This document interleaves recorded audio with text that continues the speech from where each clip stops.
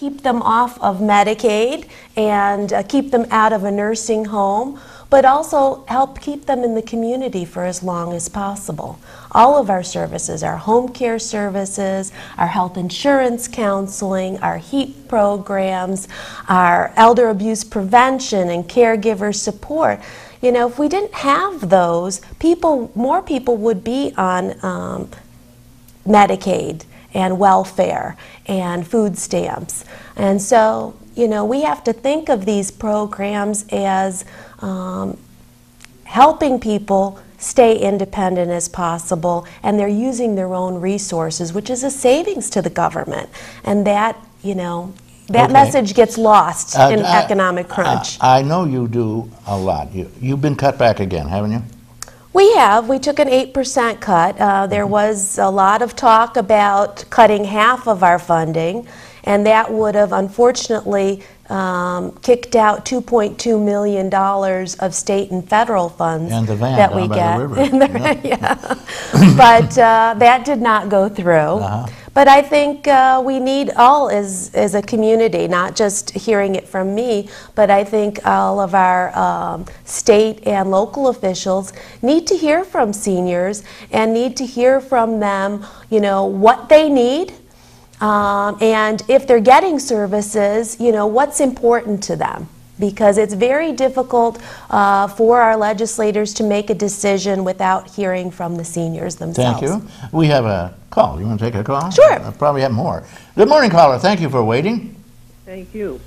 I'm wondering if Dr. Spanos has a list of publications that would help an individual get in touch with different areas that she or he does not know about but would like to know about. Well, I just happen to have, you know, this is the handbook that we put out, the senior handbook, and it's, if you call our office, we're happy to mail it out to you, or if you'd like to stop by.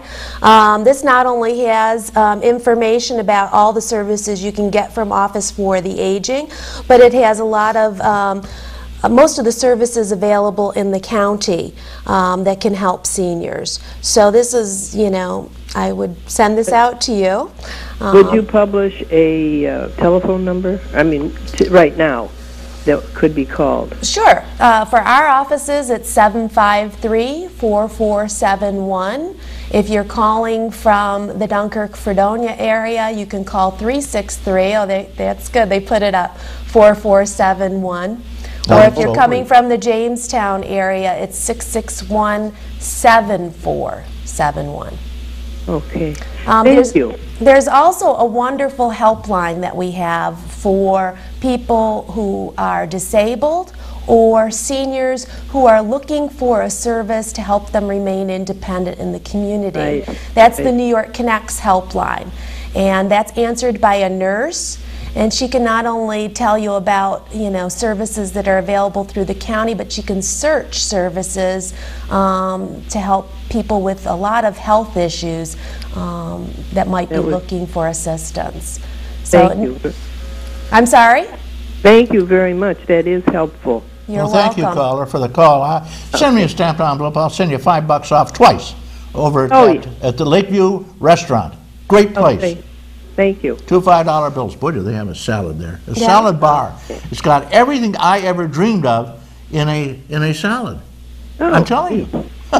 And they have a fish that never ends. Flops over your plate for the fish fry. Okay. Where are we? Higgins, call your representatives, as Marianne Spanos has indicated to you.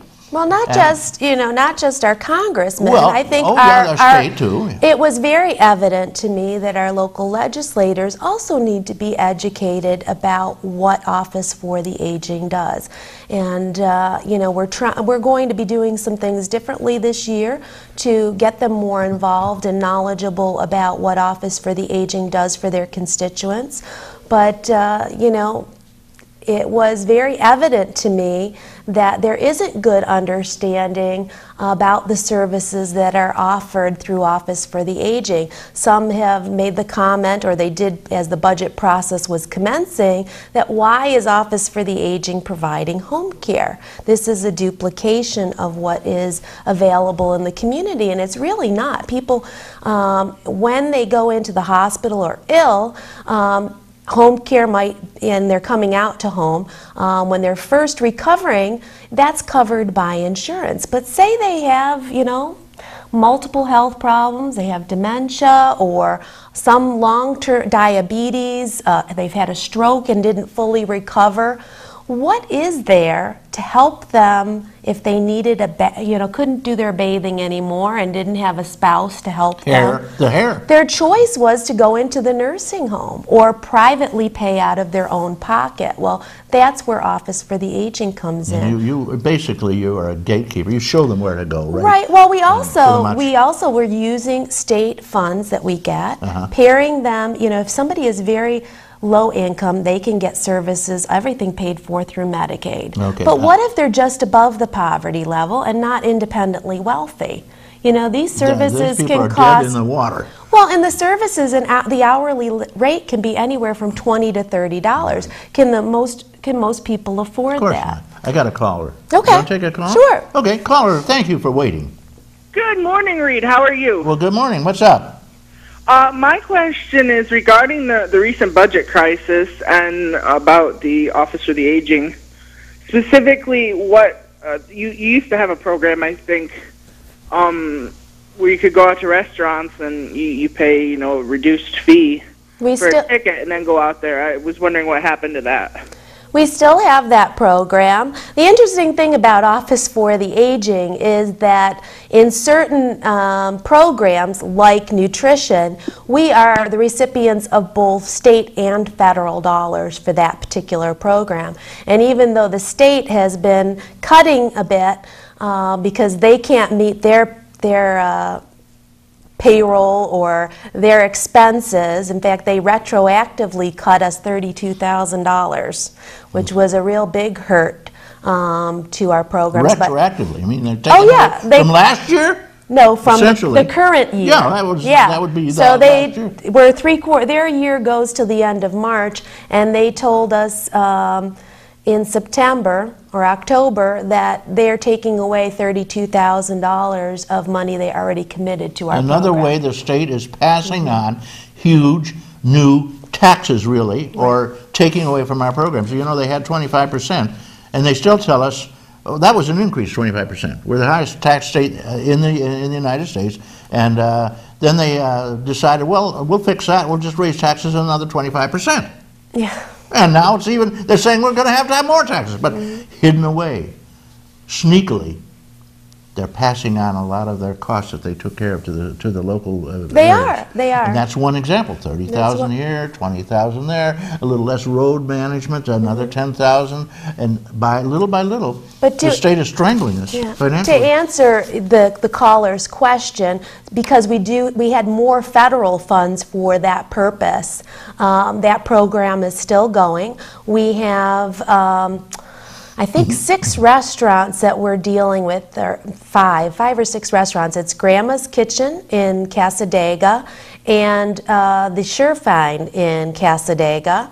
The Green Arch in Brockton is one of our newer ones and getting rave reviews. How do you find that place? I haven't been there yet, but I'm hearing great things from them. It's a beautiful diner, right by the Green Arch. Right, and Meters in Ripley and the Dutch Village in Clymer. What's the deal? What's the deal? What's the deal? The deal is that you can contact Office if you're over 60 years of age, because this is congregate meals, unlike home delivered meals where you have to have some reason why you can't get out of your house to or make your own meal to get that meal at home. Anyone over 60 can take advantage of our dining out program or any of our congregate meal programs. But the dining out program, contact Office for the Aging, you register, and then you request tickets. What we ask from you is a $3 donation per ticket. Now, a ticket gets you what? French fries? No, you take that to these restaurants and you get the full meal. Do you get a pick of a meal, or is it you get a pick of a meal off a senior menu that was developed between the restaurant and our dietitian. What do you give them? Hot dogs?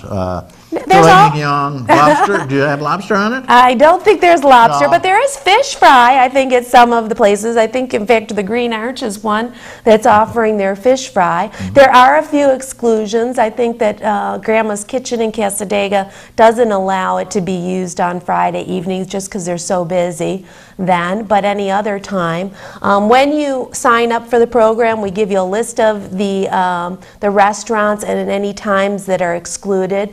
You can only get one meal a day. We have had people wanting us to feed them. Could that include a double scotch? Are you allowed to have a drink with your it? liquor and your dessert are on your own. I knew there was a hitch to this. And you also, we do not include the tip. Everything else is included, but you need to leave your own tip. $3 is a deal, because the average dinner is going to run you 10, 12 bucks anyway. Exactly. And more possibly, and what the hell, you can't beat that. And what we do is the restaurant sends us the ticket and we reimburse them the full cost. So we've taken that $3 and paired it with the money we get from the state and federal government for nutrition, and that's how we're able And to you pay sly them. fox, I know you that you're not going to pay it, the Fed is going to pay it, right?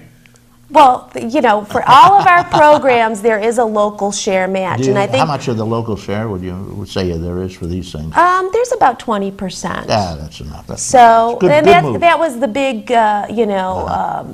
debate with this budget when the legislature made a proposal to cut half of the funding to Office for the Aging.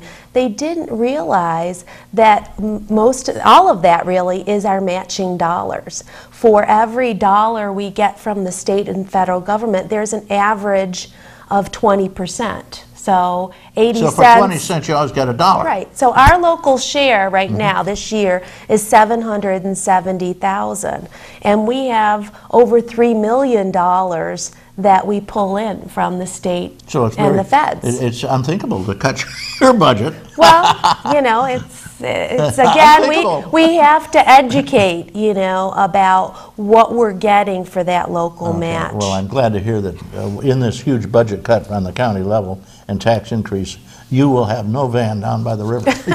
You're going to have to be in the same office. Where's your office?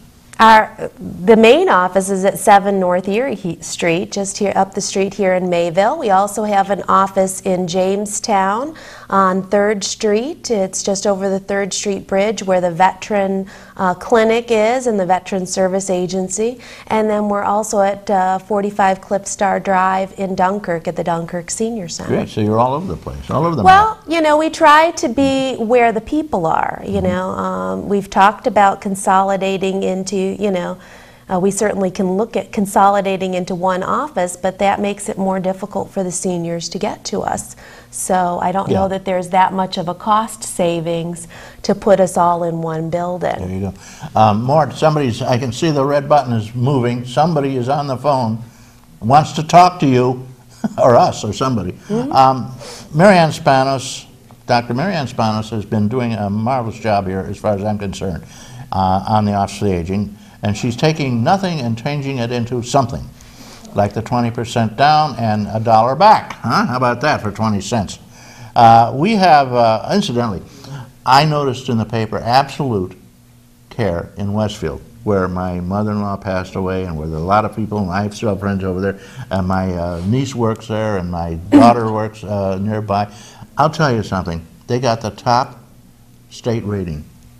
Wonderful. For their services and the overall effects.